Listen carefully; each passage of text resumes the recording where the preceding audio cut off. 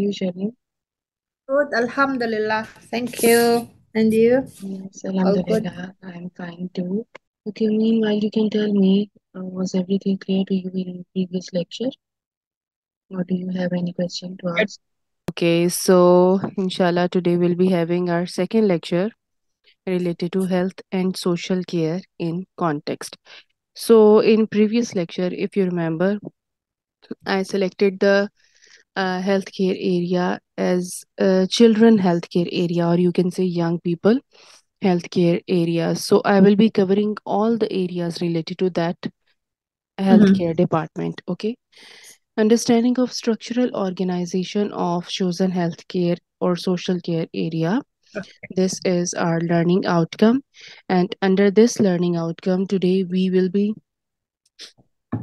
studying the agencies or the organizations other than our main health care organization that are basically supporting our healthcare area. Okay, so our healthcare area was child healthcare area, and we will be looking in detail the other organizations or agencies who that are working in support of or that are Mm-hmm. basically facilitating the child healthcare areas in US and UK. Okay, the main key points of today's class will be the types of hospitals in United States, what is the organizational structure of a hospital generally, and what are the roles and functions of staff working over there. Okay, so these are the three main points, focus points that we will be discussing in today's class. So before going towards or proceeding to the main topics, let us have a recap of previous lecture. So in previous lecture, we went through understanding of structural organization, Yeah. the health or social care area of our choice, and the roles Mm-hmm. and responsibilities of agencies. Responsibilities. Yes, roles and responsibilities of agencies which are external to the area. So if we remember, we studied WHO, UNICEF, and a Nursing Institute, and NICE. So all of these agencies, the main responsibilities of these agencies were discussed in the previous lecture. And so now we are starting our today's class. That is types of hospitals in US, United States. So basically there are more than 5,000 hospitals in US, and patients should look for the right hospital for their needs. 5,000 hospitals are too much in quantity Good. in US. There US is quite big state, a lot of uh, you can say areas are actually covered in United States, a lot of areas and a lot of sub-states. So patients who people who are living over there in their communities, they should look for the right hospital. They should select the right hospital that actually meet their needs, their requirements. For example, if any person is suffering through orthopedic problem, a problem related to their bones or joints, Mm. he must visit any hospital that has specialized doctors in orthopedics. Okay, so and most of the hospitals present in US are basically specialized hospitals. General hospitals are only few in number. Okay, so of course the people living over there should select the hospital according to their disease, according to their requirements. So most hospitals provide medical and surgical care for acute illnesses or conditions. Acute word means short term illness. For example, flu, cough, fever, or headache. Okay, so these are acute illnesses, short term illnesses. They remain only for short period of time, and after taking proper care and regular medicines, they vanish all over. The services available to patients can differ across the hospital systems and even between the hospitals within the same system. Okay, so of course, every hospital may not be offering the inpatient and outpatient services or emergency care services. So the services that are offered by the hospitals, it can differ from area to area, from hospital to hospital, or even from department to department within the same hospital. Hospitals' approaches to patient care may differ based on hospital size, staffing, location, resources, and other factors. Okay, it means that patient care is dependent upon all of these factors: hospital size, the staff of the hospital, the location, the resources that has been provided to the hospital, and many other factors like the distances, like the location of the area. Okay, for example, if it is present in any rural area, then the hospital services provided may not be up to the mark or as required generally by the patients. Secondly, the staff, whether the staff of the hospital is well trained, well educated, or not, they have sufficient experience of working in a hospital or not. Okay, so resources. Many hospitals, they don't have very efficient labs, but here Yeah. talking about the hospitals of US, so of course not all maximum hospitals will be provided with sufficient resources. Almost every hospital will be provided with the sufficient resources, but some hospitals that are located in towns or uh, uh, you can say the village type areas, they may be not well equipped or not having sufficient resources. Okay, so these approaches, or you can say these facilities or these factors, they also contribute to availability of, you can say they play a very important role in meeting the required needs of the patient. Because of these differences, it is important that patients and their caregivers understand which hospitals can offer the specific healthcare services that they need. Sometimes the hospitals present in your nearby areas are not well equipped. They are not Yeah. provided with the sufficient resources. Okay, so in that case, you should prioritize, or you should give priority to those hospitals who that may be present at distant areas, but they are well equipped, they have sufficient resources, they have proper labs. Okay, so every any hospital that you select for your disease, for the treatment of your disease, must consider that all the resources should be present in that hospital. Every facility should be Yeah. provided over there. Instead of moving from one hospital to other, all of the requirements should be specifically present in the same hospital. So this is the main point that you should consider.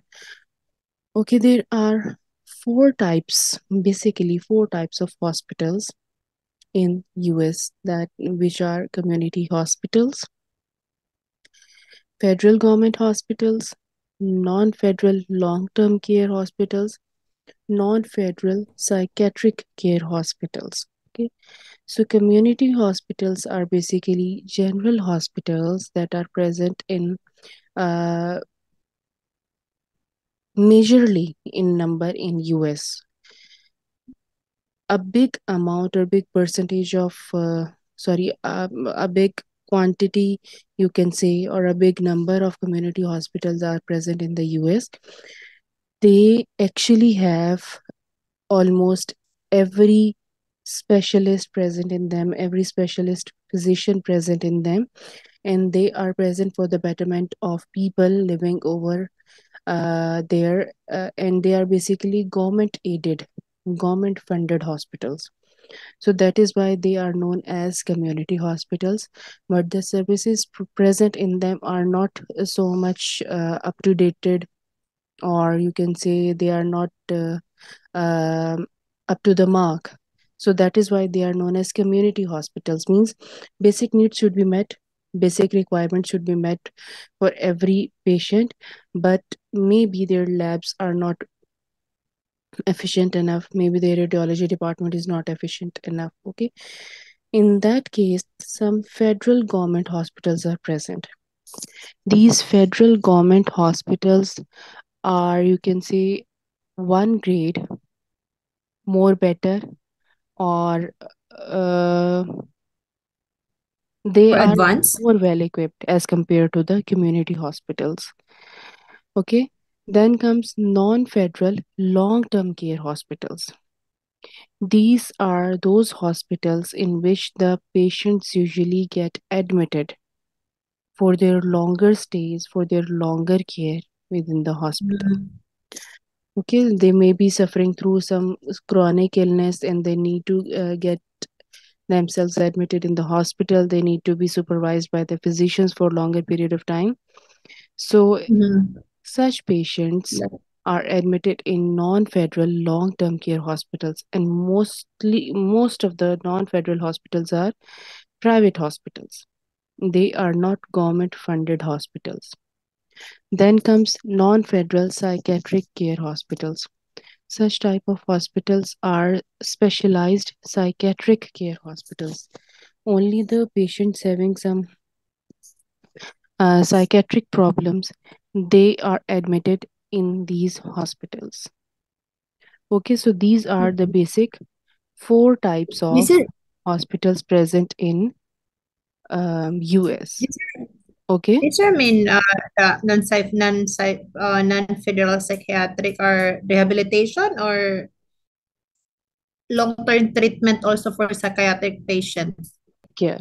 Okay, so this type of hospitals are those hospitals where the patient related to some psychiatric need, they need to get admitted in the hospital for their cure prevention, sorry, treatment. Okay, so among four types of hospitals, the first one are the government hospitals or community hospitals. The Hmm. second are the federal hospitals or government hospitals as well, but uh, they are better equipped, well equipped than the community hospitals. And also the patients can get admitted to these hospitals for their proper care. The third one are the non-federal long-term care hospitals. These are the private hospitals, or these are not funded by the government of the US. And here also the people or the patient with chronic illness, they are admitted. And the fourth one are the specialized psychiatric care hospitals. The persons with psychiatric needs, they are usually admitted in such hospitals. They Hmm. are treated in these hospitals. Okay, so basically four types of hospitals are present in US, United States. So let us discuss them one by one. First is the community hospitals, or non-federal acute care. Now, by the term acute care, it means that only short-term illnesses can be cured in these hospitals, and the patients cannot be admitted to these hospitals. Okay, in case of chronic illness, means long-term illness, they will be admitted to federal government hospitals. Okay, not the community hospitals. Like You can say, what do you mean? Like outpatient yes, or the outpatient outpatient? hospitals. Yes, outpatient hospitals. And while the federal government hospitals, these are inpatient hospitals specified American Hospital Association, AHA. One-third are located in large cities. Some community hospitals provide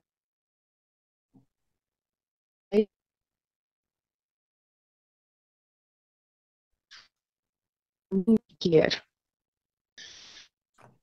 A general hospital might also provide levels of consultation or expert trauma and cancer care that often verified by accreditation organizations like American College of Surgeons. Community hospitals can have as few as 6 beds or more than 500 beds. Why is it so? Because outpatients, these are outpatient hospitals. Only the patients came in, they get their medicines, and then they go back to their homes. That is why there can be 6 beds minimum or maximum of 500 beds. Okay, you can say that emergency care, and that too less than 24 hours is given to the Mm. patients. Acute illnesses, the patient with acute illnesses are treated in community hospitals. They are not well equipped with labs, radiology departments. Although expert physicians are present in these hospitals, but they are unable to admit the patients in their hospitals. Okay, so because they only treat with acute illnesses, they only provide medicines for their diseases. They do not provide supervision. They do not provide long term treatment for different kind of diseases. That is why a fewer number of beds are present in community hospitals. So they are present in larger cities. It means they are not present in rural areas. Also, they provide general care. Generally, all the physicians are present, but they provide facility to only outpatient treatment. Inpatient treatment is not provided in such hospitals. Community hospitals can also be classified as major teaching, minor teaching, or non teaching hospitals. Okay, so it means that beside the treatment of hospital, community hospitals also provide the facility of teaching hospital as well. Now, the teaching hospital can be, of course, to the medical students or the nursing students. Teaching hospitals train future physicians and other healthcare professionals. They also have ongoing research projects or clinical trials and provide care for patients with rare or complex conditions. Okay, teaching hospital means that they provide care to the patients along with teaching the future physicians, future specialists, or it is very rare that specialists are being taught in community hospitals, but generally physicians can be trained or can be taught in teaching hospitals along with the nurses. Okay, clinical trials, research projects, and in outpatient care, these are the main three subjects that is being provided in community hospitals. Now, teaching hospital can be major teaching hospital or non-teaching hospitals as well. There are some hospitals, community hospitals in the US that are non-teaching hospitals. Major teaching hospitals or academic medical centers may be affiliated with a medical school, while non-teaching hospitals have professionally trained medical staff and focus on providing essential care for patients in a community rather than medical training and research. Okay, so community hospitals are further divided into three main categories: major teaching hospitals or minor teaching hospitals, and non teaching hospitals. Okay, so in major teaching hospitals, physicians, medical students, they are being taught, and seldom it happens that expert physicians or you can say specialists are being taught at teaching hospitals. While in non-teaching hospitals, none of the physician or nurses are being taught. Only they provide uh, specialized health care to outpatients. Okay, patients and that to outpatients. While in minor teaching hospitals, similar care as that of similar services as that of major teaching hospital is provided, but in major teaching hospitals, medical journals, then and you can say specialized um, research projects are also being taught or carried out, while in minor teaching hospitals such facilities are not provided to the medical students or the physicians. They are, you can say, they are just being trained over there. Okay, so this is another facility that is being provided to the uh, physicians along with the patient care. Then comes federal government hospitals. About 200 hospitals are operated by the federal government in United States. Okay, Mhm. these hospitals provide care for routine medical and surgical problems for specific patient populations, such as active military personnel, the Department of Defense, the Department of Health and Human Services, and the Veterans Health Administration oversee these hospitals. Okay, so these are also government hospitals. They are more well equipped as compared to the community hospitals. But these kind of government hospitals are related to specialized forces present in the US, like military personnel, or you can say military department. Okay, so federal government hospitals are related to military or defense of any country. For example, it can be the Department of Defense, it can be the Department of Health and Human Services, and the Veterans Health Administration. Okay, so almost 200 hospitals, 200. 200 federal government hospitals are present in US, and because they are related to defense personals or military personals, then of course they are more well equipped as compared to the community hospitals. They Yeah. provide both services, inpatient services as well as outpatient services. Okay. Okay. Sure.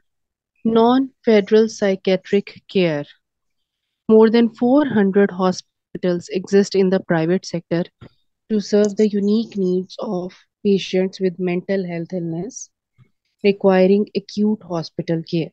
Wow. These hospitals treat conditions such as severe depression and substance abuse. So, non-federal psychiatric care, these are the private hospitals which provide a facility of care to psychiatric patients, especially psychiatric patients. Almost around 400 hospitals are present in the United States, and they treat the disease conditions like depression, anxiety, and other mental health problems. It seems that they have Non-federal, high, it seems that they have a high cases of psychiatric care. yes, exactly.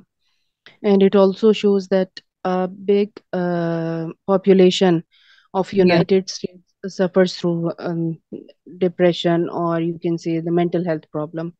That is why specialized psychiatric care hospitals are present over there. Non-federal long-term care. Patients with extreme illness that no longer requires acute care are often referred to a long-term care hospital. These facilities provide medical and rehabilitative care for prolonged periods. Okay, so these are also private hospitals, and they provide inpatient services to the patients who are suffering from chronic illness. The patients can be admitted to the hospital, and they are provided with premium care. Why the premium care is provided to the patients? Because these are not government funded hospitals, these are private hospitals, and of course, the persons, the individuals who own these hospitals, their major goal is to gain profit. And in Yeah. order to gain profit, they provide premium facilities to the patients because they charge for these facilities to the patients. Okay, so long term non federal long term care hospitals are also present in US, and they are quite they are having quite efficient staff, quite well trained staff for the treatment of their patients. So these were the type of hospitals present in US, or you can say basic kind or basic kinds of hospital present in US. Now, what is the organizational structure of a hospital? In our previous class, we discussed that what is an organizational structure and how does the organizational structure of any hospital contribute to the proper functioning of the hospital. Mm. Okay, So, and there were four kinds of hospitals present in, sorry, sectors present in any country, and they can be government, they can be private, or they can be voluntary sector, charity sector. While because we discussed only the child healthcare area, so Yeah, usually the the all the structure. factors contributing towards the child health care were discussed in our previous class. Now let us have a look on briefly on the structure of any hospital. Generally, this kind of structure, hierarchical structure, I have told you this earlier, hierarchical structure is present in almost every hospital. Okay, while as far as if we discuss about the roles and responsibilities of the staff, then we can say that not centralized structure is present in hospital. Okay, internal structure. Typically, hospitals are set up with a hierarchical and divisional structure. This structure means various levels of staff, ranging from high to lower level positions, are responsible for others within their respective division. Okay, so this is basically the structure of a pyramid from Mhm. higher to lower level positions. And because higher level positions are usually occupied by one to two, or you can say maximum four to five individuals or persons, while the lower level positions are occupied by a number of workers, a number of employees. So that is why a pyramid type structure is present in any hospital, and that pyramid type structure is known as hierarchical structure or divisional structure, in which the designations flow from top to bottom, from CEO to lower level workers or employees. And all of them are responsible for their working, their job, as well as of their colleagues in the same organization.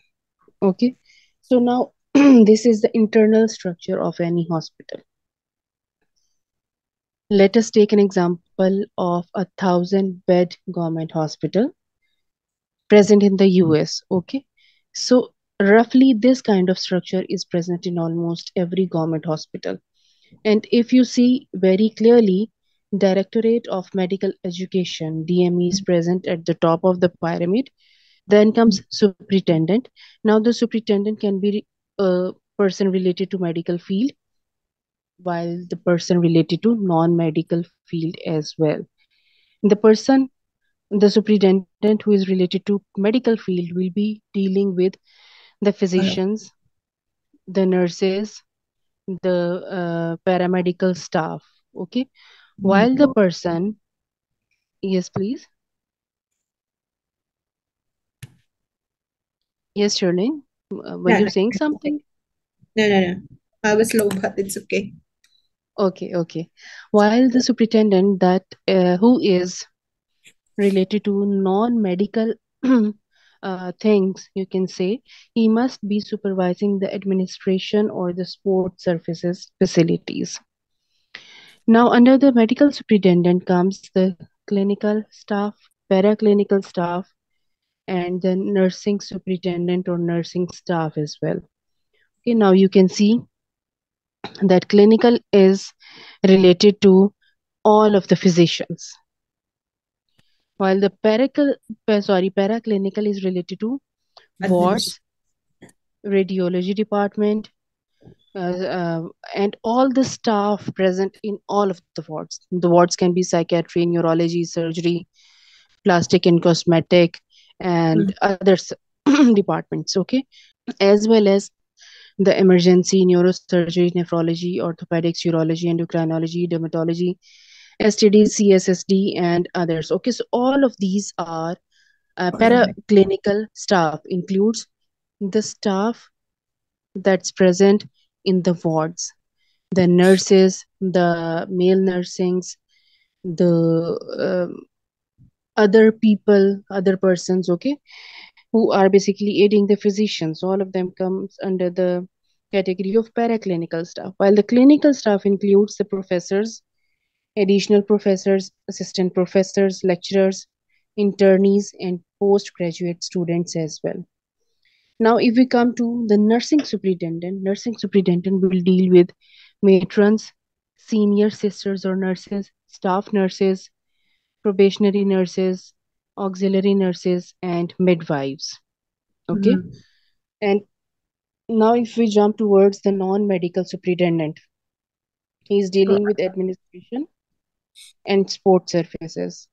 And it includes the lay secretary, purchase officers, office superintendent, UDC and LDC clerks, class 4 employees, and waste disposal department, transport department, ambulance department, engineering, biomedical, dietary. Okay, so all Okay. of these comes under the sport services department. So this is a rough, or you can say a general layout of any government hospital present. In fact, this layout not only represent the government hospital present in US only, but also generally this is the layout of any government hospital present in any country. And this is actually a pyramid type structure because we have represented everything in flow sheet form. That is why the actual structure is not clear to us. But if you see very deeply, you can observe that only one person, direct DME, is present at the top, while a number of employees are present at the lower level. Yeah. Okay, so this is hierarchical structure present in almost every hospital. Roles and functions of an individual hospital. What are the main roles and functions of an individual hospital, single hospital? If the organizational structure of a hospital is not planned and coordinated, there can be disastrous and potentially life threatening consequences. Therefore, hospitals need to have a clearly defined and precise organizational structure to ensure that no mistakes are made during healthcare provision and administrative processes. Of course, for the proper functioning of any organization, that organization should be established properly. Its structure should be pre-planned. Its staff should be pre-enrolled before the organization start working properly, and almost everything from its aim, objective, working, the chain of working, or you can say the flow channel, everything should be decided prior to building any organization. Okay, and if the organization is not well planned, of course, the results can be disastrous and life threatening. Why the results can be life threatening? Because your institution, your organization will be dealing with the patients in future. The Yeah. patients can be chronic, they will be having some chronic diseases along with their acute diseases. So a minor mistake can lead to a loss of their life. Okay, so that is why, in order to prevent the life threatening consequences, every organization, especially the hospitals, should be pre planned, and even in fact, their staff should be pre enrolled.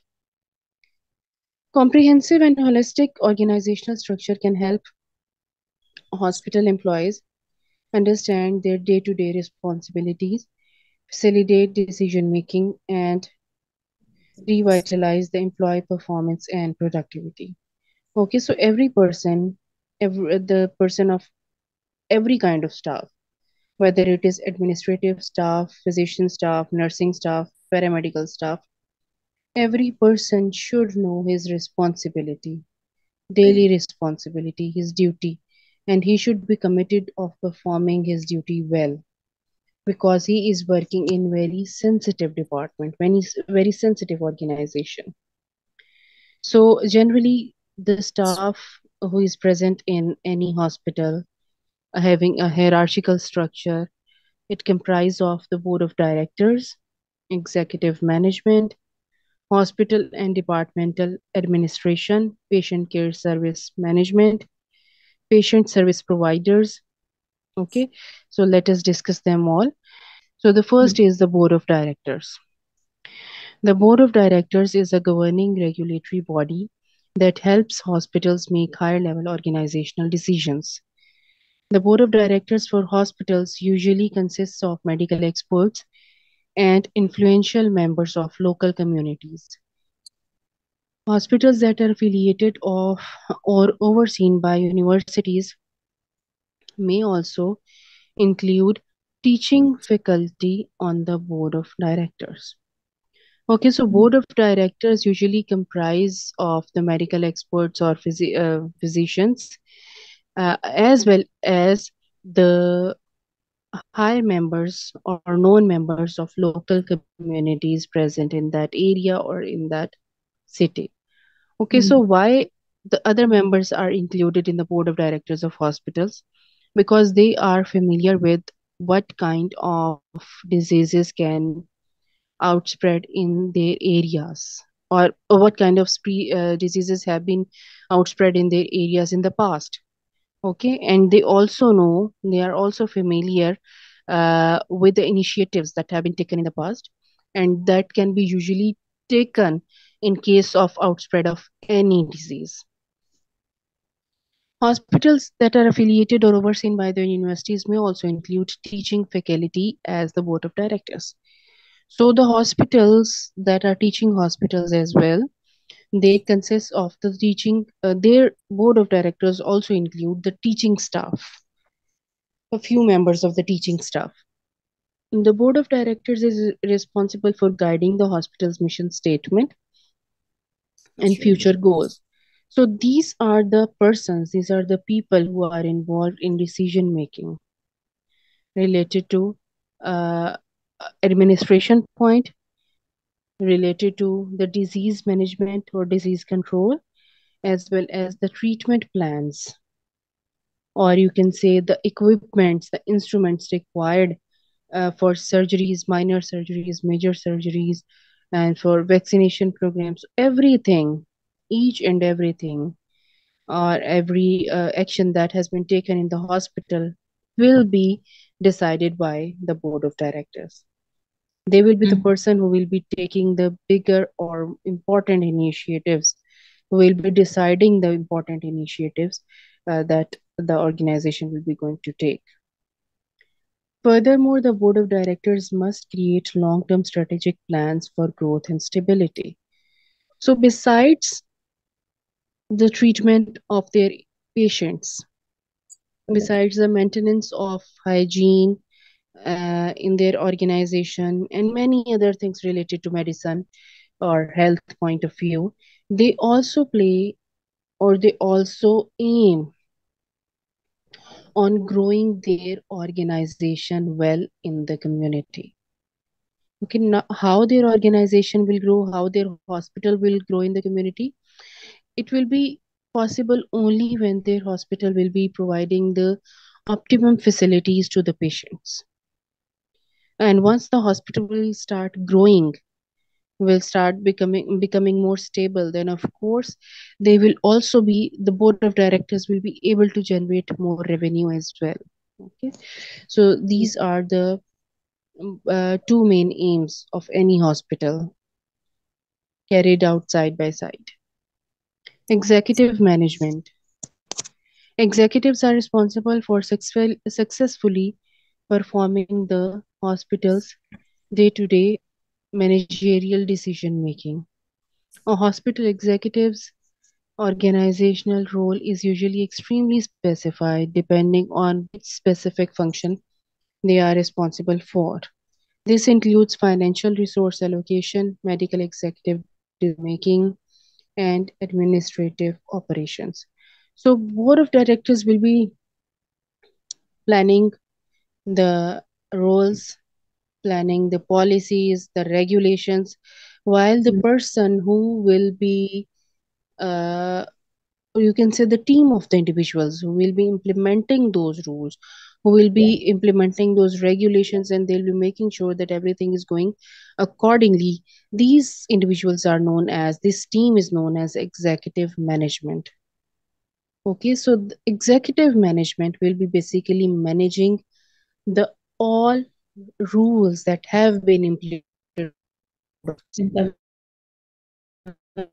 directors. They are, yes, please. I said the board of directors are the people, the person who are deciding upon the rules and regulations of the organization, while the executive Mm. management are the persons or the team of the persons who will be practically implementing those rules in the organization. They will be making sure that everything that has been decided by board of director is actually happening. It's happening physically. Okay, so they are responsible for financial resource allocation. If the board of director had have decided that hospital will be taking funds from this and this organization, so the executive management will take that idea or bring that idea into physical existence. They will make sure that the specific organization will be providing their hospital the funds. Mm.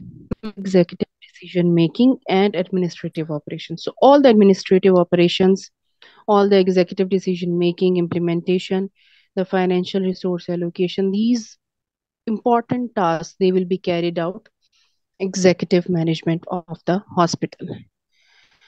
Hospital and departmental administration.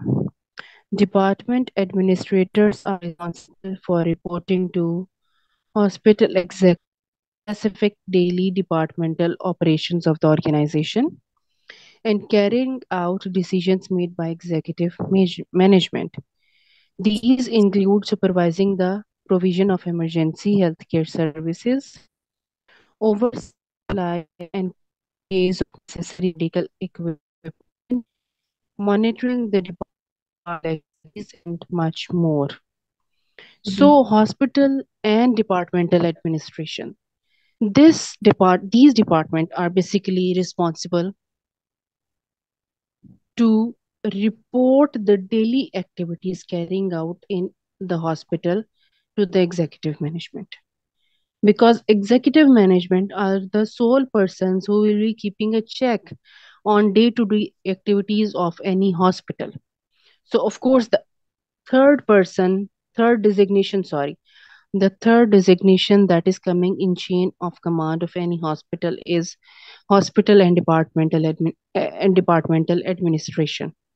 They will be keeping a check on day to day happenings, day to day affairs of the hospital, and then they will report to the executive management. Okay, now what kind of job they will be doing? They will be supervising the provision of emergency healthcare services. Okay, it means that they will be keeping a check on what kind of emergency healthcare services are provided to the hospital. They will Mm. be keeping a check on supply and purchase of necessary medical equipment. So, whenever there is a deficiency or shortage of any medical equipment, or there is a requirement of medical equipment, then hospital and departmental administration will report it to the executive management, and they will make sure that the required equipment will be bought on time. Monitoring the departmental surgical activities and much more. It means so they are dealing with the practical things. Practical the operation. Yes, the operations, exactly.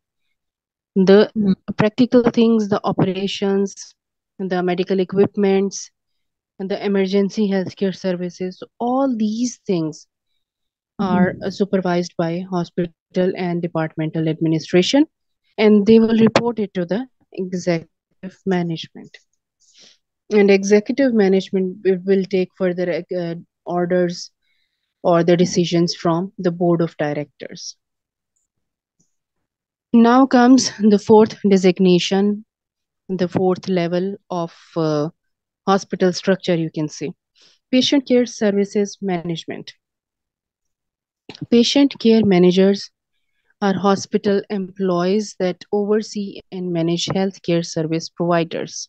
This include creating employee schedules, ensuring that the overall healthcare provision process is carried out appropriately, confirming that the hospital complies with legal regulatory requirements, and addressing the patient concerns.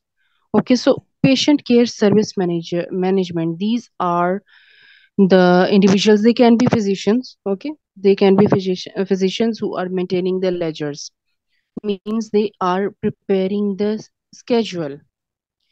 And these Mm-hmm. are the ones who are deciding that which physician or who is going to perform night duty, who is going to perform emergency duty, who will be present in the hospital in these hours of specific hours of the time. So they will be deciding the duties of their physicians, duties of their specialists, and according to their timetable, their devised timetable, every physician will be working accordingly. So it means they are responsible for the provision of proper, uh, or you can say specific, ailment required facility in the hospital. They Mm-hmm. are the one who are deciding that physicians will be present from 8 to 2, from 2 to 5, then from 5 to 8. The So timekeeping, who are the sorry, what? timekeeping, the timekeeping, scheduling. Yes, time scheduling, maintaining the ledgers. They are Mm-hmm. assigning duties to the physicians basically. They are the one who will be deciding that uh, which doctor is present in the hospital during the daytime, who will be present in the night time, and who will be the DMO. Okay, so who will be the head of the department, who will be performing their duty, and they will be assigning the duties to the doctors according to their efficiency, because the head of the department should be most efficient doctor in the whole department. Then comes patient service providers. Patient service providers include all the employees that directly provide medical care to the patients. Now here comes the physicians and the nurses, including the doctors, nurses, laundry workers, therapists, and more. Patient service providers are responsible for communicating with patients personally, maintaining the individual patient medical records, and ensuring that patients receive the best care possible. Okay, so patient service providers are the doctors, nurses, laundry workers, therapists, and it means that these are the person who are directly in contact with the patient. The source of the business. Yes, exactly. So these such kind of person, such kind of employee, means physicians, they are the one who are directly in contact with the patient. They must be dealing with the patient. They must be learning the mental health stability of the patient along with the physical health of the patient. So Mm-hmm. because they are directly in contact with the patient, so they know very well how to deal with the patient, how to treat his disease, depending upon the symptoms, depending upon its mental